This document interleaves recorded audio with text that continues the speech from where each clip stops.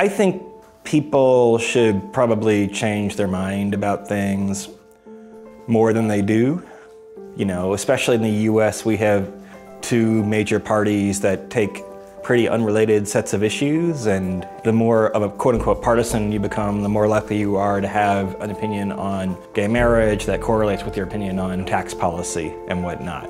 Facts are stubborn things, and also things that are hard to uncover in kind of a very complicated, noisy universe sometimes. You know, I think one reason why, 538 type mentality people don't get along with political people so well is because political people are extremely stubborn in their viewpoints and think it's all about, I know how the world works, I just have to advocate and persuade people. I'm on the side that says, actually, collectively, there's a lot we don't know, a lot we still have to figure out, and we probably overrate how complex and complicated the world can be. My name is Nate Silver. I'm the editor-in-chief of 538.com. Ask me anything.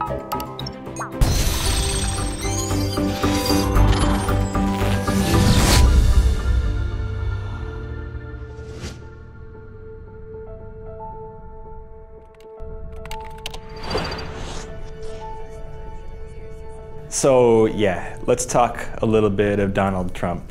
For some reason, a premise that I think is a little bit ridiculous has developed, which is that because his polls didn't change from mid-July to early August when there was no real news, that somehow this demonstrates much of anything. I think if you look at what political scientists are saying about Donald Trump, what we've been saying at 538 about Donald Trump, the prediction is that Trump is probably not going to win the nomination. And by probably I mean the chances are, 2% or somewhere on that order. Not zero, but not a whole lot above zero. And there are a lot of reasons for that. There are a lot of stages at which he could kind of implode. Most voters aren't like political junkies, they're not like journalists, they're not paying that much attention to the campaign. It could be that when you actually start to talk to real likely voters in Iowa and New Hampshire, his numbers decline. It could be that he still keeps 20% of the vote in Iowa and New Hampshire. It could be he competes for longer than that, but the GOP really, really doesn't want to nominate him and so consolidates behind another candidate. I'm not sure which of those 4 or 5 scenarios it will be, and it might happen slowly, it might happen quickly, but all the historical evidence would suggest that Donald Trump is not a Ronald Reagan, doesn't have the background, not nearly as popular with Republicans. 25% of people might like him. A lot of the 75% don't very much. But my answer is basically Donald Trump is no Ronald Reagan.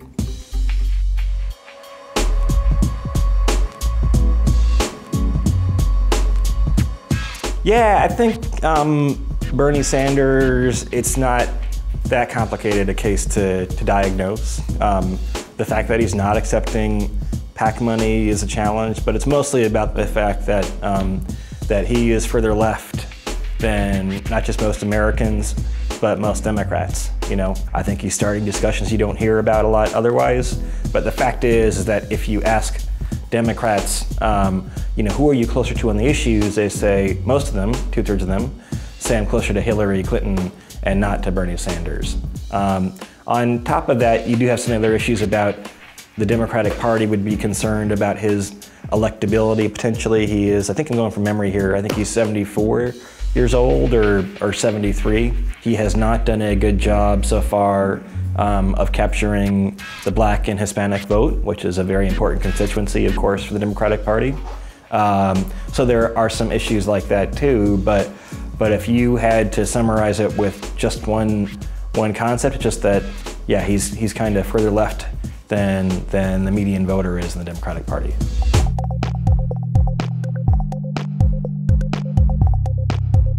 There are a couple of factors I think about, one of which as a journalist is kind of how much time you'd have to invest in a problem. There are certain types of areas, sports, elections, for instance, some economic data, where you can get pretty far down the way pretty quickly, and that's really important to us as journalists, whereas, trying to analyze, for example, foreign policy like a war through a statistical lens, you could do it but it'd probably be more something you would want to write a book about or have a PhD thesis about than something you turn around on a daily or weekly news cycle. Look, the challenging areas are areas where you don't have a lot of historical data to work from, or where the conditions change so fast that the old examples aren't very useful. The problem though is that a lot of the things that are hard to study through statistics are also pretty hard to study through other means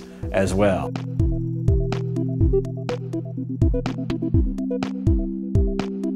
The most obvious answer is that now we have a staff, so I spend probably half my time roughly managing and editing. When it comes to politics stuff, I get a little bit more jaded and cynical, right? It's kind of not my first rodeo as much. And so kind of you see people who act like everything that's happening in this campaign is happening for the first time. You know, there are parallels to the Trump surge, for example, with Gingrich in 2011 or Pat Buchanan in 91 and 92.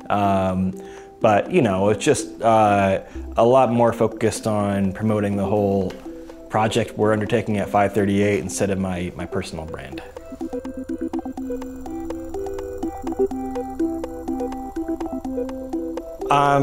So I guess I'd start with the most generic advice ever, which I think is still true. But learn how to code or keep working on how to code, whereas the market is like tough for journalists in general. That's an exception. If you know how to code and you have good journalistic acumen too, then you're very much in demand right now. The other thing I realized after having spent a year and change now at the new 538 running a newsroom is that getting a sense for what the metabolism of a journalistic newsroom is pretty important, right? So whether it's at 538 or somewhere else, if you really do want to go into journalism, you know, make your summer internships in the journalistic field. It probably won't pay as well, but just you just kind of face different issues than you would in the academic sector.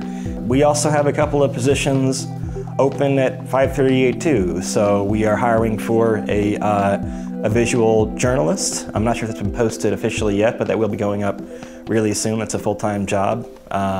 You know, we will have summer internships, possibly also a round of fall and spring internships, so look for those. And also, for the first time, we've started to accept some freelance visualization work. If you can produce graphics that tell a story, particularly in kind of our style, or you're able to work with our journalists on staff, then that's a way to get on the site too, potentially.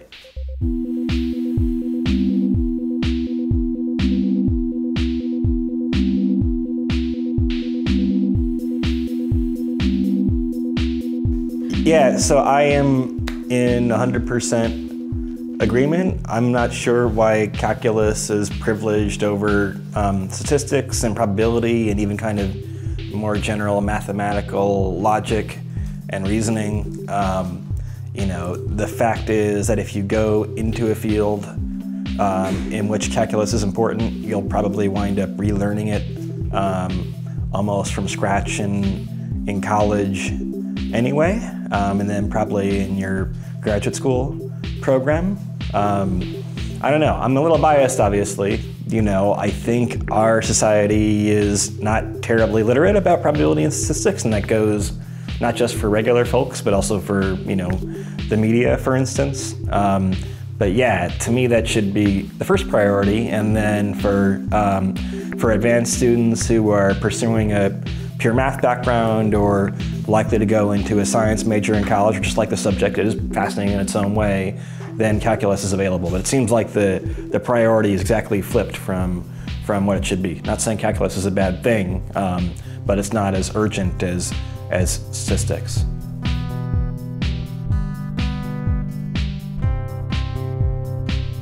I